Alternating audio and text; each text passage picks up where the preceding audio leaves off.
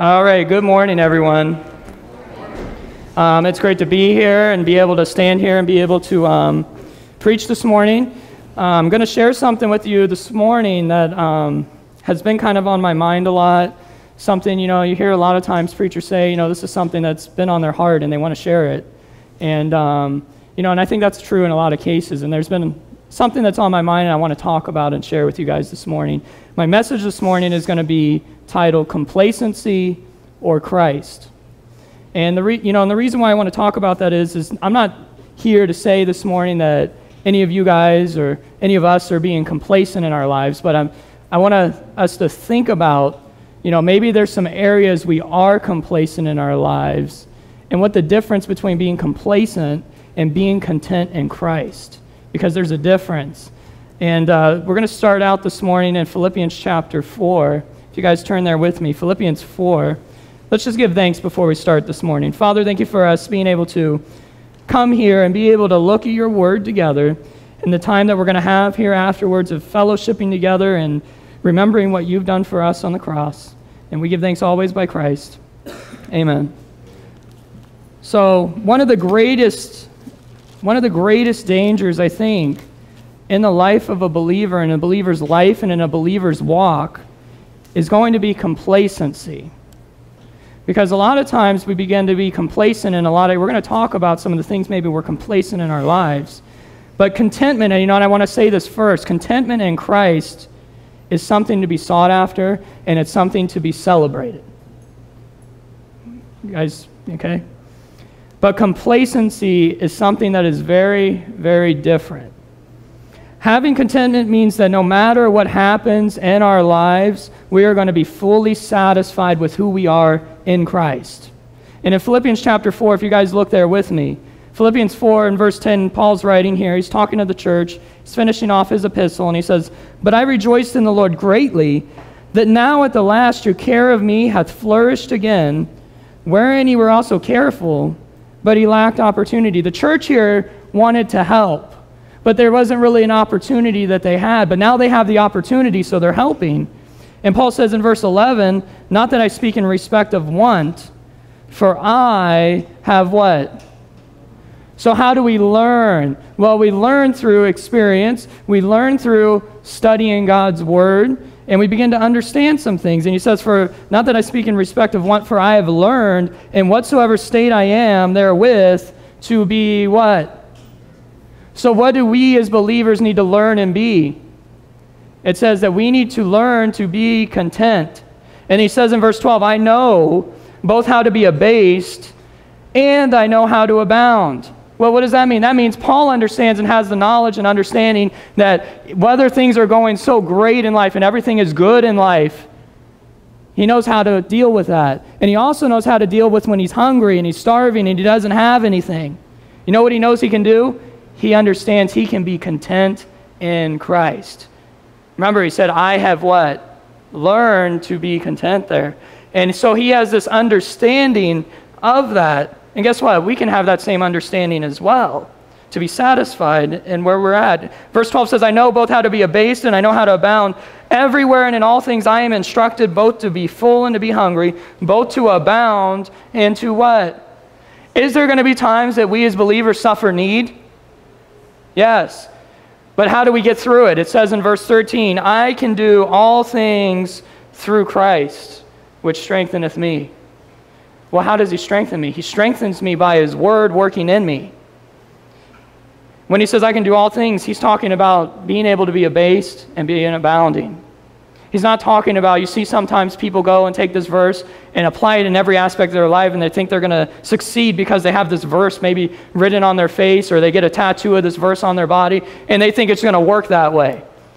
But it says that in verse 11 that we have to learn and that we are instructed to be content. Contentment in the life of the believer is something that is wonderful. It's something that's great. And we have the strength to do it because of Christ in us. Having complacency means that no matter what happens, we are fully satisfied with our current personal effort in Christ. But being complacent means, though, that we've kind of began to be stagnant. There's a difference between resting in the fact of our identity in Christ and becoming complacent in our identity in Christ. Because Paul doesn't teach us to be complacent. Paul teaches us that we need to abound more and more. Go to Philippians chapter 1 and verse 9. Philippians 1 and verse 9. He says, "In this I pray." So first of all, what's Paul doing? He's praying for the saints. "In this I pray that your love may abound to a certain point." You guys can now be complacent where you're at. No, what does he say? He said that your love may, he said that you may abound yet more and more in knowledge and in all judgment. Why? Why would we do that? He says that he may approve things that are what? Excellent. That he may be sincere and without offense till the day of Christ. How do we do it? How am I able to do this? Guess what? It's not what I'm able to do. It's what Christ does. He says, being filled with the fruits of righteousness which are by Jesus Christ. So how am I not going to be complacent? How am I going to abound more and more in knowledge and judgment? Because I'm going to be filled with the fruits of righteousness. How do we get filled with the fruits of righteousness? By studying and reading God's Word. Not being complacent and saying, "Oh, I think I know enough in my life now." Gaining that knowledge and judgment, learning more. Complacency is dangerous for believers because it means that we are not growing. Paul wanted and prayed that we would grow more and more. We pray for each other that we grow more and more. Webster's dictionary of the definition of the word complacency, it says that it is a feeling of being satisfied with how things are and not wanting to try to make them better. You know, maybe that there's a section in our life, maybe there's a part in our life that might be like that. For me, that sounds something that is very, very dangerous in the life of the believer, is to get to that point. If you go with me to Ephesians chapter 4. Ephesians chapter 4.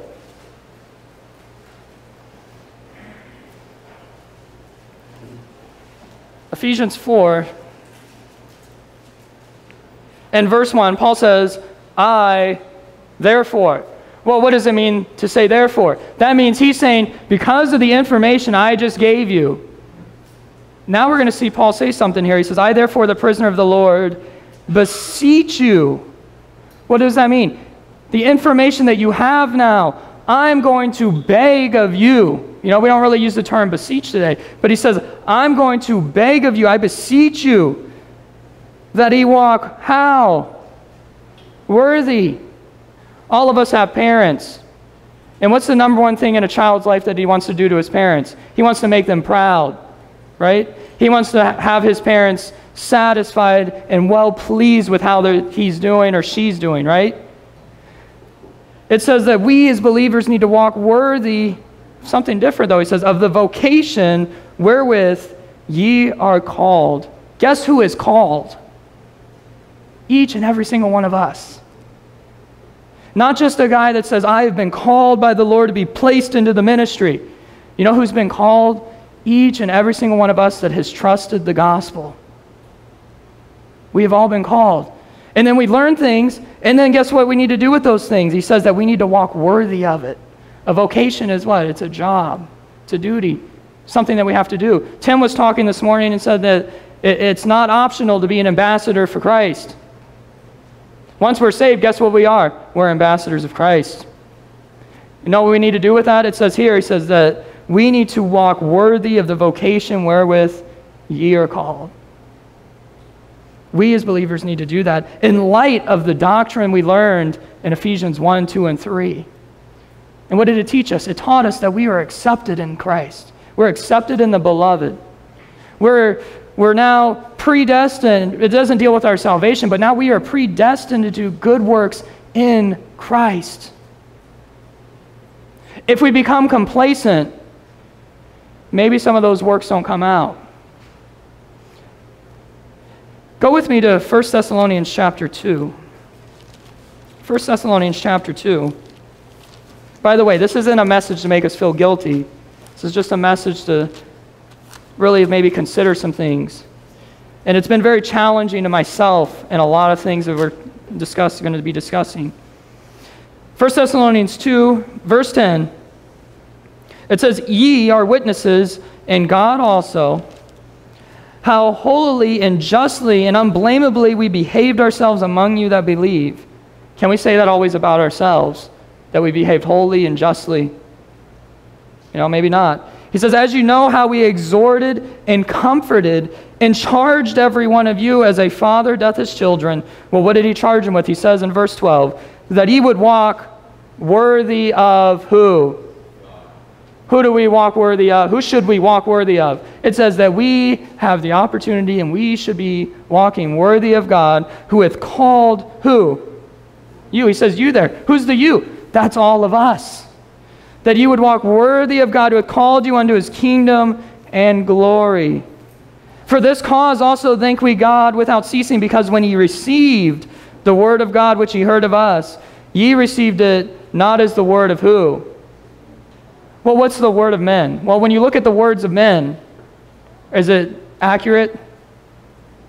No, you can ask one guy a question, and you're going to have 20 other different opinions about that one question. But it says they didn't receive it as the word of men, but as it is in truth. The word of God, which effectually worketh also in you, and the key part of that verse, that what? That believe. So if there's some things going on, maybe it's because we're not trusting the word of God completely. Because it says God's promise here is that if I believe his word, what does it do? It effectually works in us that believe. We as believers all can walk worthy. You might say, well, I've done so many bad things. I don't think I can ever walk worthy of God. I don't think I can ever walk worthy of the vocation. I just don't think I can do it. What's the problem in that sentence? I. Guess what? It's not I that lives, but what? It says it up there. It is Christ that lives within us. That's how we walk worthy of walking worthy in our identity we have in Christ. But we have to believe what God says about our identity. We have to trust the Word of God. A lot of the time, we as believers like to blame Satan for all our problems in life. And say, oh man, I'm having all these problems because, I'm being attacked by Satan. A lot of times, we want to blame others for the problems in our life. You ever meet someone and you ask them a question, they like to blame everybody else? We all know someone like that, right? Another thing people like to do is, and especially in believers, is they like to say, well, that's the old man that's in me. Well, guess what? Romans chapter 6 teaches us that the old man is what? That he is dead, he is crucified. So when we say it's the old man that's in me, we're using that as and I'm gonna go ahead and say, I might get myself in trouble, but we're using that as a cop-out in our lives. Because it says that, therefore, if any man be in Christ, he is a new creature. So if we're saying the old man is allowing me to do this, guess what? It's because we are not living in our new identity we have in Christ. It's not the old man that's doing that, it's us. And so when we look at this and look at the blame, and we like to play the blame game, a lot of times, you know what we need to do? We need to take a look in the mirror and assess it. Why am I doing that? Well, it's because I'm not trusting the Word of God. We always come back to that. It's always because we're not trusting the Word of God. Our old man is dead. Why am I allowing that to affect who I am in Christ today? Something to think about. If you go with me to Ephesians chapter 4. Ephesians chapter 4.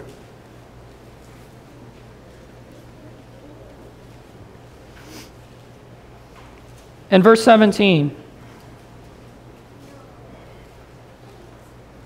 Ephesians 4, verse 17 says, "This I say therefore." Remember what we said about the word therefore? So the information he just gave. He said, "This I say therefore, and testify in the Lord, that he henceforth walk not as other Gentiles walk, in the what? It says that they're walking in the vanity of their mind. Well, what does that mean? It means that it's something that's empty, it's something that's void, it's something that's dark, it's something that's evil, it's not substance. And that's how they're walking. But guess who else can walk like that? We can. It doesn't say that once we're saved, we're immune to that. That's why Paul tells us, he says, therefore, and testifies in the Lord, that what? Ye henceforth. That means from this point on. So was the church possibly walking in some of those ways? Yeah, there's possibly believers in there walking that way. He said, so don't do that. Verse 18 says, having the understanding darkened. As believers, when believers become complacent, you know what happens? We begin to be darkened. We're not looking at the full picture. We're focusing on the things of the earth and not focusing on the things of heaven. Having the understanding darkened. No light. Become insensitive. Being alienated from the life of God through the ignorance that is in them because of the blindness of their heart. And you see so many examples of that in the Old Testament with the nation of Israel. When it talks about the blindness of their heart, they begin what? They follow the things of God for a little bit, and then what do? They start going back to the things of what they want to do, and they do the things that are contrary to God, and guess what? They become blinded to the things of God, and they do what pleases themselves. Verse 19 says, who being past feeling. Do you know a believer can get to the point that they don't feel sin anymore? A good example of that is when you're out in public, how many times do you hear the Lord's name taken in vain? Now, a question we need to ask ourselves, how many times have we said something about it? How many times have we been in public and someone does something that we have the opportunity that we can minister to them and we walk away? Later on, maybe we feel bad about it, but at that moment, guess what? Maybe we're not feeling that in the moment. If Paul saw someone do that, now I'm trying not to be guilty about it, but it's something I've been challenging myself in this. When Paul saw someone that he could have ministered to, someone he could have given the gospel to, do you think he walked away from it? No, he prays that his mouth may be open boldly. How should we as believers be speaking? Boldly. How many of us have a friend that we've never shared the gospel to? You know? We as believers, you know, and I've been thinking about this, we as believers have the greatest news in the world. Eternal life. Living in heaven with Christ, reigning in heaven with Christ, and sometimes we're ashamed to share it. We're fearful to share it. We have the greatest news when someone is getting ready to get married. What's the thing they want to always talk about? How excited they are to get married, right? I can't wait to get married. When they're going to have a child, what is the next thing? Oh man, we're going to have a baby. We get to raise this baby. We get to raise it to the glory of God. They're excited. We have eternal life. We have salvation. We have the greatest message of all time. Israel didn't even have this message. We have the message that Christ died for our sins, was buried, and rose again the third day, and you get to have eternal life if you trust that. You don't have to go to a church. You don't have to follow the law. You don't have to do anything except place our faith into the faith of Christ. And then you know what he does? He takes us, and then he seals us with that Holy Spirit of promise. But sometimes we're afraid to share that. Isn't that, when we're here, we're excited about it. You know, and I always feel rejuvenated when I'm in church and when I'm around believers. But then we get in the world and we kind of become different people sometimes. But the people we're in here, we should be out there. And I'm challenging myself on that because there's a lot of missed opportunities that I have. And I drop the ball. I have the words that could say, that we could share with them, and guess what? Those words can give them eternal life because they come from God. We have the words of God. Something that's so precious, something that we have so accessible today. We should be taking advantage of that. We need to, as believers, not walk as others walk. In verse 20, in Ephesians 4, he tells the church here, he says, but ye have not so learned. Who? You haven't learned the things that you've been taught in the book of Romans. You haven't learned the foundational truths. You're not applying the foundational truths. You're not applying the identity Christ has given you in your life. We need to be applying that in our lives every single day. There's an example I'd like to share with you in the book of Amos. The book of Amos. It's over the nation of Israel.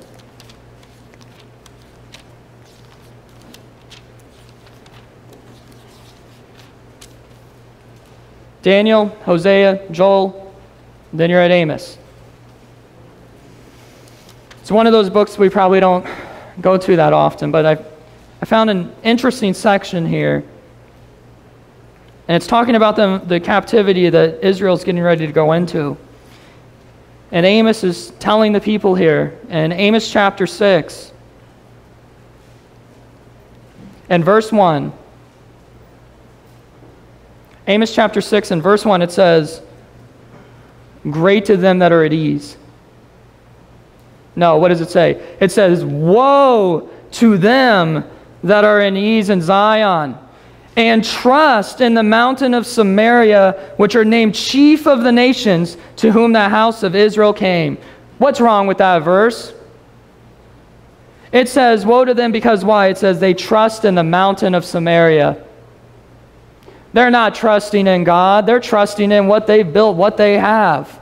And it says, woe to them that are at ease in Zion. The people in this instance are at ease, and it's not a good thing. It says in verse 2, "Pass ye unto Calne, and see, and from thence to Hamath the great, then go down to Goth of the Philistines. Be they better than these kingdoms, or their border greater than your border?" Verse 3, "Ye that put far away the evil day, and cause the seat of violence to come near, that lie upon beds of ivory, and stretch themselves upon their couches." What does it sound like they're doing? They're not doing anything. They're relaxing, enjoying life. And it says, "And eat the lambs out of the flock, and the calves out of the midst of the stall, that chant to the sound of viol, and invented themselves instruments of music like David." Well, what are they doing? It sounds like they're having a big old party, doesn't it? Sounds like they're having a good old time. But what did Amos start off with? He says, woe unto them. They're having a big party here. It's not a good thing. He says, verse 7, "Therefore now shall they go captive, with the first captive that go captive, and the banquet of them stretch themselves shall be removed." Fortunately, today under grace, we don't have that happening. We are not going to go captive anywhere. We can be taken, Brother Tim shared this morning, about how we as believers can be taken captive at what? By Satan's will. We're not going to go physically captive like this, because their blessings is an earthly blessings, and their focus is their kingdom that God has promised them on earth. We understand our blessings are where? Heavenly places in Christ. There's our earthly blessings. But it says in verse 1, woe to them that are at ease. Sometimes we as believers maybe are at ease because maybe we're relying on something other than God and His Word. And we need to just examine ourselves over that maybe. If you go with me to 2 Timothy chapter 4. 2 Timothy chapter 4.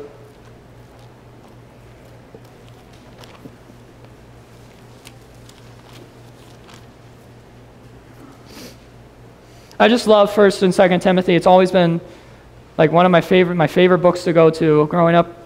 Just to be able to see a young man in ministry doing the things, and Paul's encouraging words to him and writing to him. And Paul's final charges are coming here in 2 Timothy chapter 4, verse 1. He says, "I charge thee therefore before God and the Lord Jesus Christ, who shall judge the quick and the dead at His appearing in His kingdom." What's the first thing that he says Timothy needs to be doing here? Preach the what? What's the first thing that we need to be doing? Preach the Word.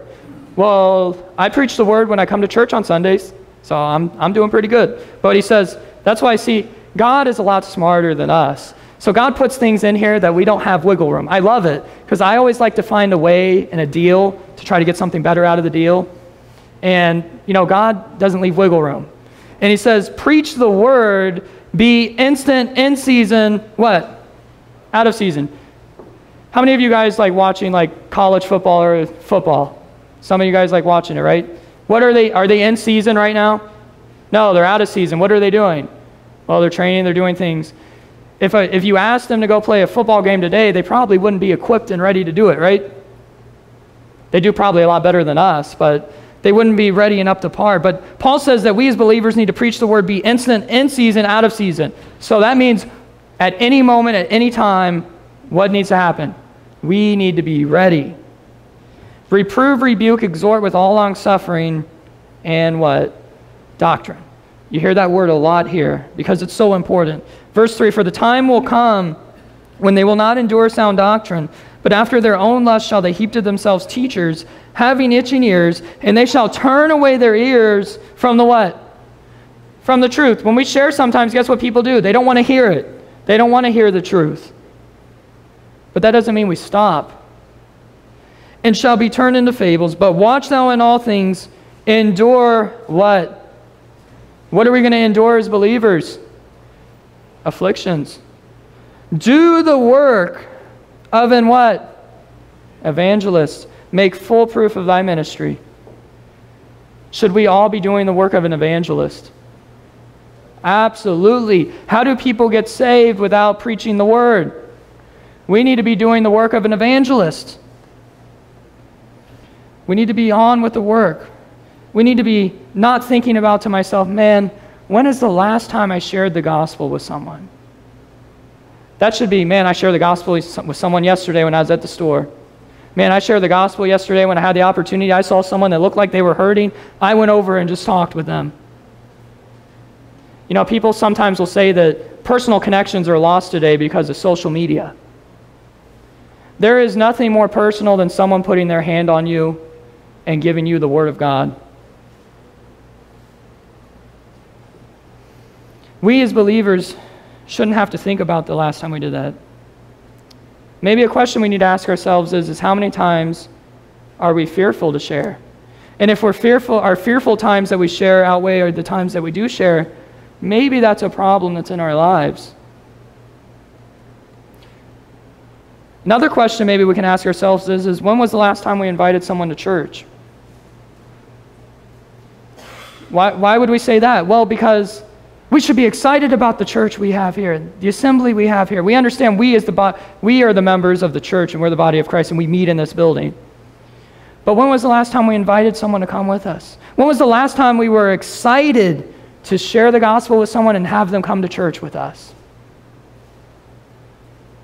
That's a question we all have to ask ourselves because guess what? We should be so excited to say, hey, listen, I know the perfect place that we can go to. We can go and learn God's Word, study God's Word together, fellowship around God's Word, and grow in Him. But sometimes we're like, yeah, I go to this church down in Edgewater. You know, it's a really old building. It's in a neighborhood. It's not that nice. It's really small. You know, and wow, I really, really want to come to your church. No, that's not how that works. The church and the design of what we are supposed to be doing is to be lights in the world. And we have that message here. We have good doctrine here in a world that needs it. And there's people looking for it. But it's up to us to be doing that work and not being complacent in, well, I'm glad I know it. I like the people there, and that's good enough for me. We need to be excited about it. Excited to always share it. Any opportunity, share it. Be excited. Paul says in Romans chapter 1, you guys know this verse. I'm sure you guys were expecting this verse at some point. Romans chapter 1 and verse 16.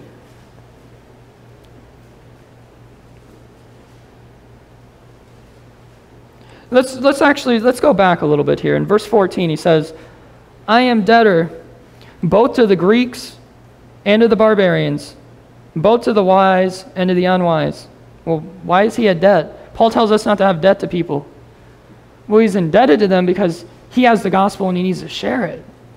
Verse 15 says, so as much as in me is, I am ready to preach the gospel to you that are at Rome also. Are we ready to preach the gospel to Edgewater? Are we ready to preach the gospel to Port Orange? Are we ready to preach the gospel in Titusville? Are we ready to do that? Because Paul says he's ready to do it to those in Rome. And he says, for I am not ashamed of the gospel of Christ. Well, why is he not ashamed? Well, the same reason we know we shouldn't be ashamed. He says, because for it is the power of God unto salvation to everyone that believeth, to the Jew first and also to the Greek. The gospel of Christ is what? It's power. It's something that we have. The world's going to think we're foolish. It says in 1 Corinthians, for the preaching of the cross is to them that perish what? Foolishness. But unto us which are saved it is what? Power. It's the power of God. That's who we have in us. That's who we have working in us. Christ works in us. When we're tired, guess what? It's not I that works, but it's Christ. His grace is sufficient. That means His grace, there isn't anything that needs to be added to it. It's everything. Sometimes we're fearful. So go with me to 2 Timothy chapter 1. We need to not be ashamed. 2 Timothy 1, Paul's writing this letter. And it's kind of, you see what we just read in chapter 4. He's telling him to preach the word, be ready, be instant in season, do the work of an evangelist. But in the beginning, you see Timothy's a little bit tired. He's worn out. Doesn't that happen for all of us? Especially in ministry. You get tired, you get worn out. Well, why do you say that? Well, if you look at in verse 4, Paul writes in chapter 1, 2 Timothy 1, verse 4, he says, greatly desiring to see thee, being mindful of thy what? Of thy tears. Well, why is Timothy in tears?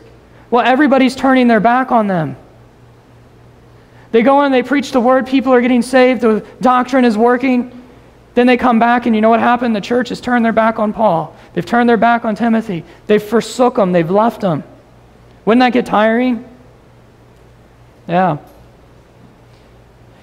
But then Paul tells them to stir up the gift, stir up the word of God that's in you. Stir up the doctrine. Be excited. Bring it back to the forefront of our minds. Why? He says in verse 7, for God hath not given us the spirit of what? So when I'm fearful to preach, or I'm fearful to share the gospel with someone, or I'm fearful to invite someone to church, guess what? That isn't coming from God, because it tells me here, for God hath not given us the spirit of fear, but of power and of love and of a sound mind. Then Paul says, be not therefore what? Ashamed. Why? Because God has given us the spirit of power, of love, and of a sound mind. So when we're fearful, when we're ashamed, we need to ask ourselves, why am I complacent and not sharing the gospel? Why am I fearful? Why am I ashamed? I have the greatest message of all time. We have the greatest message of all time. So why are we complacent in that? We shouldn't be. We should be so excited to share the gospel all the time. You look at the guys around Paul, going around suffering, being beaten. What do? They get thrown into prison, and you know what they do? They sing praises unto God. They're excited about the doctrine. They're not complacent in it. They're content of who they are in Christ, but they don't get to the point that they say, I'm not going to share Christ. Because we need to be ready. There's people ready for the truth and looking for it. Brother Tim shared this morning that we don't have a choice to be an example. I never really thought of it that way. I thought that was good because he's right. Because we're either going to be a good example or we're going to be a bad example. We're an example one way or another. I think we all want to be that good example. If you go with me to, there's an example of a church here. 1 Thessalonians chapter 1. I think we've talked about this, this verse quite often, but it's such a powerful section in the Bible of what Paul writes about this church here. 1 Thessalonians chapter 1.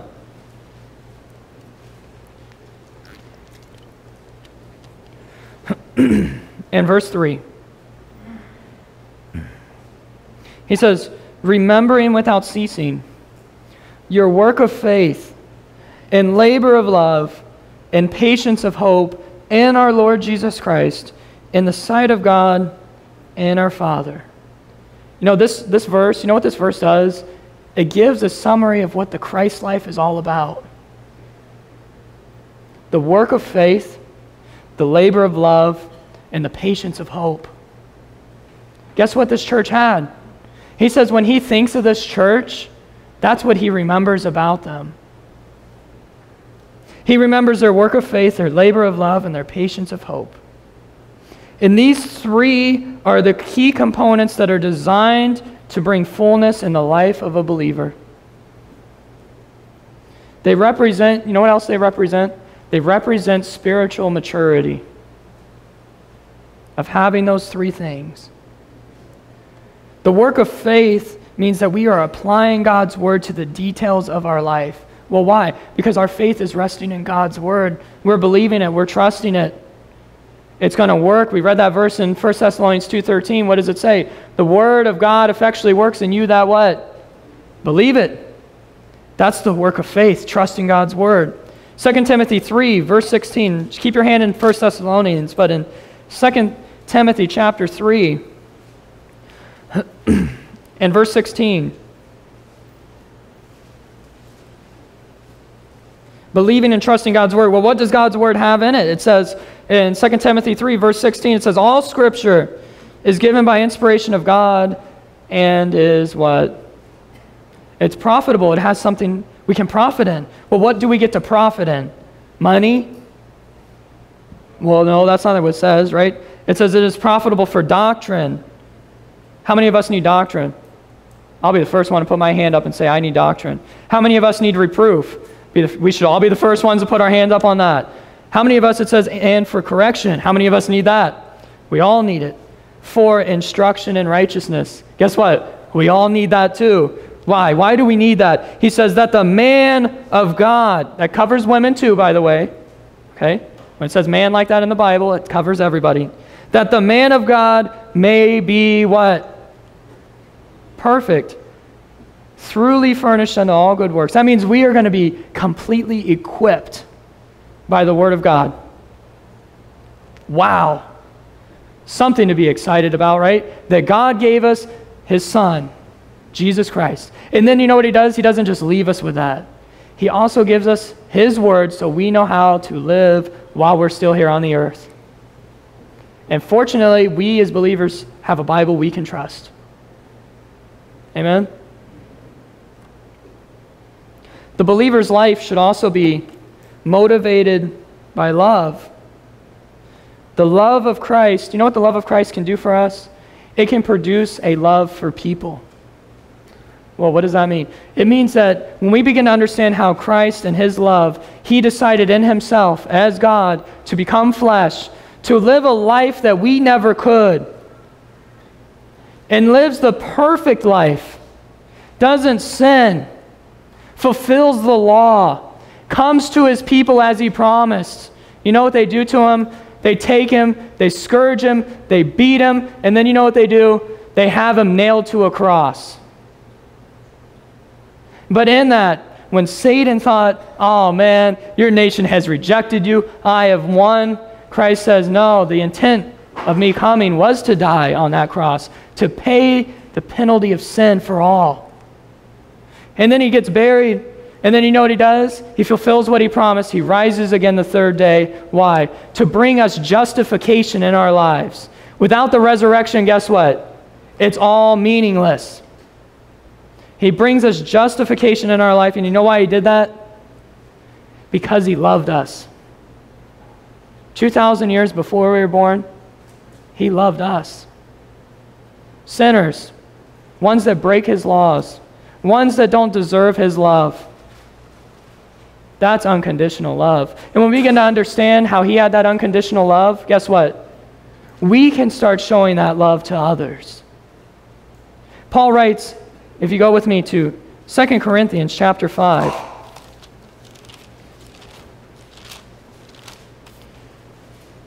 Second Corinthians chapter 5.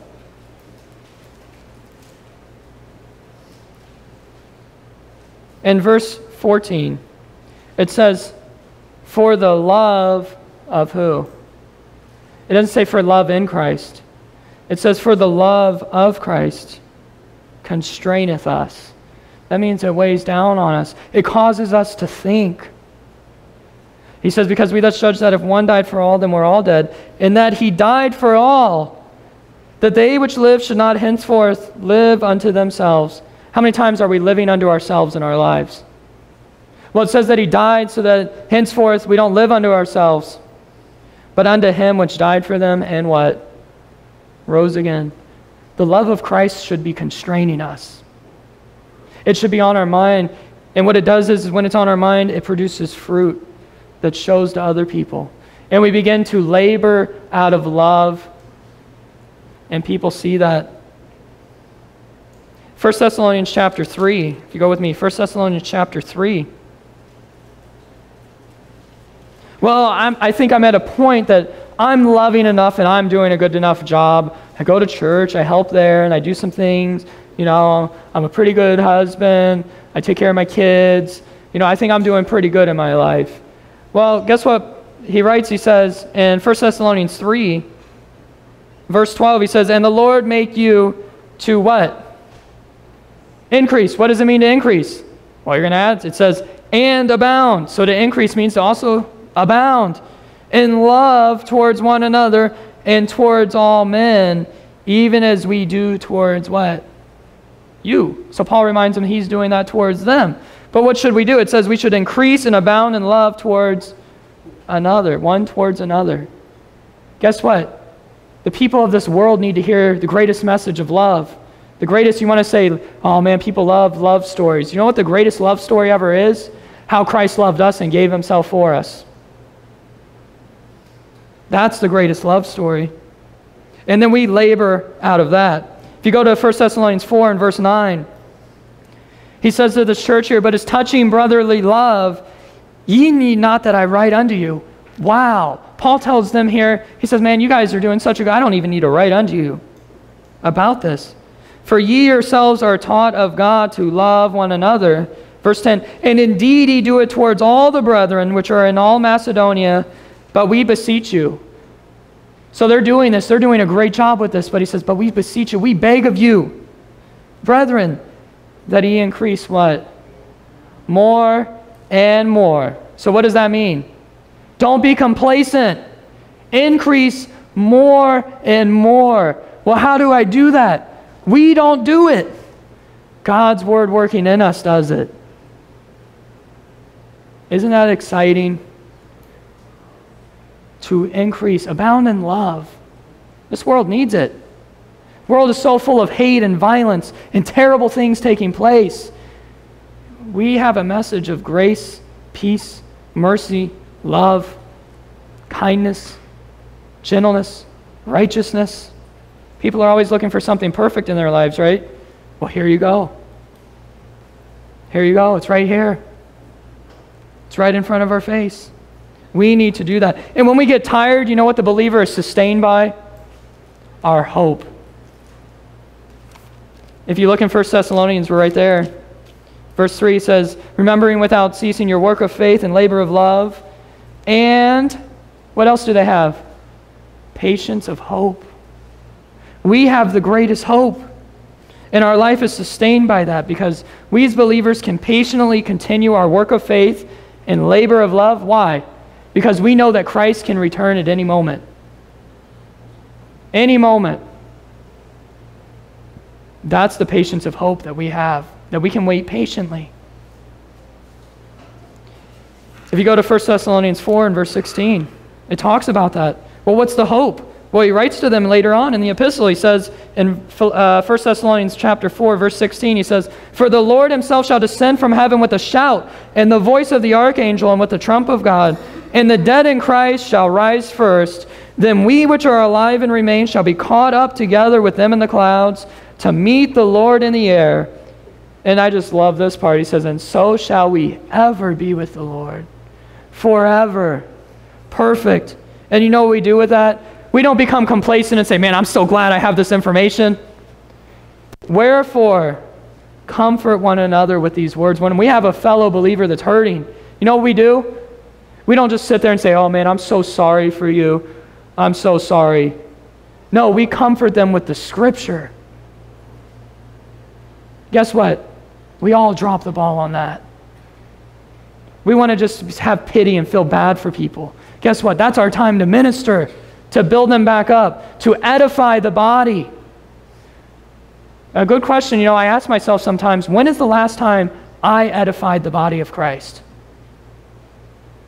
Because guess what? That's what we should all be doing. Edifying one another, building each other, comforting one another. Because we have the greatest hope. Titus chapter 2, if you go with me. Titus chapter 2. How am I doing on time? All right. Titus chapter 2. I know you guys are all hungry, man. That food smells wonderful, doesn't it? Titus chapter 2, verse 13. It says something that we should be doing. It says, looking for that blessed hope. Well, who's that? And the glorious appearing of the great God and our Savior, Jesus Christ. That's what we're looking forward to. It's not something if it's going to happen. It's when is it going to happen? Well, guess what? It can happen at any moment.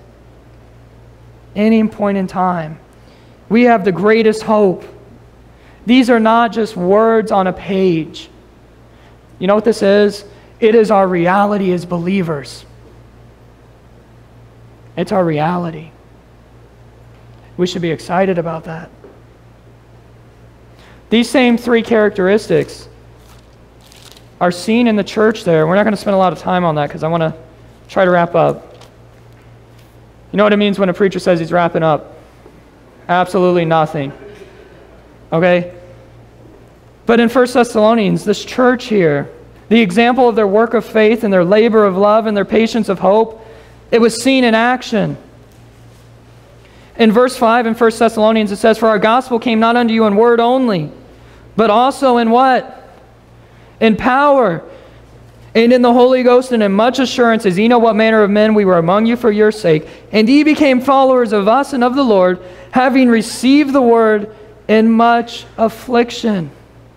It wasn't easy, but you know what they did? They received it. How? With joy of the Holy Ghost, so that ye were in samples to all them that believe in Macedonia and Achaia. These were huge cities, and they knew about them. They were excited about that. Paul's excited for them.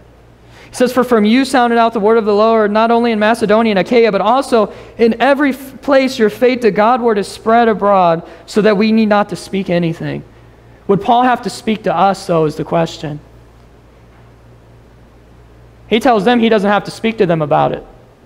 But would he have to speak to me about that? Probably. I would say yes. But he says to them, no. He says, for they, verse 9, them show of us what manner of entering in we had unto you, and how ye turned to God from what? Idols. Well, what is that? That is their work of faith. They trusted God, and you know what they did?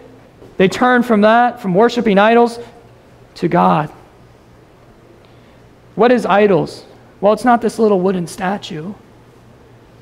It's all sorts of things in our lives. If you go to Colossians 3 and verse 5, just keep your hand in 1 Thessalonians. Colossians 3 and verse 5. You know what's great about God's word? It defines what all these terms mean. So what is idolatry? What does that mean? What is idols? What is all this stuff? Paul writes in Colossians 3 verse 5, mortify therefore your members which are upon the earth. What is that? Us, our bodies, our flesh.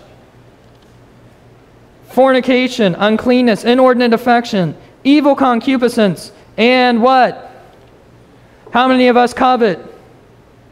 You know what it says that is? It says, which is idolatry. It's not just worshiping an idol that you have. It's things we do in our life. One of the greatest examples of that is our cell phones. How many of us can go a day without picking up that phone? How many of us can go 2 days without picking up that phone? Oh man, I got the itches now, right? You know one of my favorite parts of going on vacation? I put my phone on airplane mode and I leave it. We're addicted to that sometimes, and sometimes it's our idol. We need to have the work of faith. The labor of love, if you go to 1 Thessalonians 1, verse 9, it says, and how ye turned to God from idols to what? To serve. So they didn't just turn and say, okay, we're happy with the fact that now we're saved. We're good. It says to serve the living and what? True God. That would be the labor of love. And then what do? Well, I'm tired, I'm worn out. And to wait for a son from heaven. We have hope. And you can see that right there in that. You know that progression there is the same thing in ministry? A lot of people begin a ministry not fully knowing what they're getting into. You know, Des, when I told him I want to be involved in ministry, he said, no, you don't. You don't want to be a part of that because the stresses that come from that. But you begin that work of faith, trusting Christ and His Word. You know what the work of faith turns into? It begins to turn into a labor of love. And you develop a deep love and bond to people when you do it. It's a good bond. Sometimes Paul wrote in 2 Corinthians, he says, the more I love you, the less I be loved. You know, I don't feel that way here. But imagine, you know, that church there, Paul's giving himself, he's tired. And he says, man, the more I love you guys, the less I be loved. So what can sustain someone when they're at that point? The patience of hope. Knowing that there's hope. Even when they go through difficult times, because guess what? In ministry and being a part of the gospel and preaching the word, guess what? There is going to be tough times. It's going to be hard. But we as believers stay faithful and determined because of understanding we have a patience of hope. In 1 Corinthians 13, it talked about 3 things that abide in the life of the believer. Faith, hope, and what? Charity. What 3 things do we see right here in 1 Thessalonians 1? The 3 things that abide. Functioning, working in the life of the believer. If love doesn't motivate us, you know what happens? We become empty and hollow. It talks about that in 1 Corinthians 13. Now in closing. What does that mean? Nothing, right? But we're going to close here, okay? The grace life is not us trying to muster the strength and willpower to do something for Jesus. You know, we put a lot of emphasis on that in our lives, that I need to do something for Jesus. He did so much for me. I need to do something for Him. Guess what?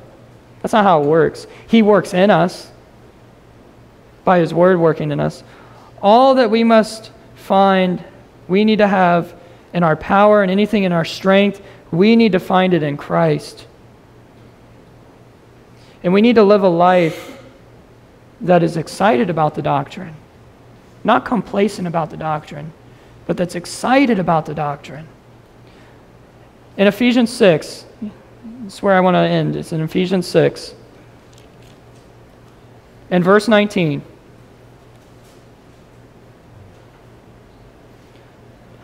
Paul tells them, you know, you need to be praying and have supplication for all the saints. And then he asks the church here for something. You know, Paul's asking them for something. Whoa. In verse 19 he says, and for me, that utterance may be given unto me, that I may open my mouth boldly to make known the mystery of the gospel. You know what we need to pray for? That our mouths may be opened boldly. You know what else we need to do? We need to pray for one another, that our mouths may be opened boldly. Not just for ourselves. He says he asked them to pray for him. So we need to pray for one another. Why? He says, for which I am an ambassador in bonds, that therein I may speak boldly. And you know what he puts here? As I ought to speak. So I asked the question when we started this morning in the title, Complacency or Christ? God is so great because it's black or white with God. It's not gray. We have to make a choice in our lives. Are we going to be complacent? Or are we going to live the life Christ gave us to live? Let us as believers be excited about the doctrine. Preach the word. Be instant in season, out of season. Not being fearful. Being unashamed of the gospel of Christ. Because He's given us the means to do so through His word. Isn't that a wonderful and great thing that God has done for us? And He gives us the sustaining strength and power to be able to do that. Amen? Let's give thanks. Father, thank You for us being able to come here and just look at your word on what it has to say about being complacent and how that we can draw our strength off of you and your word. May we as believers walk worthy of who you have made us in Christ. May we not walk as others in the world walk and as other maybe believers that aren't walking correctly. May we walk as those people you have made us in your Son, Jesus Christ. And we give thanks always by Christ. Amen.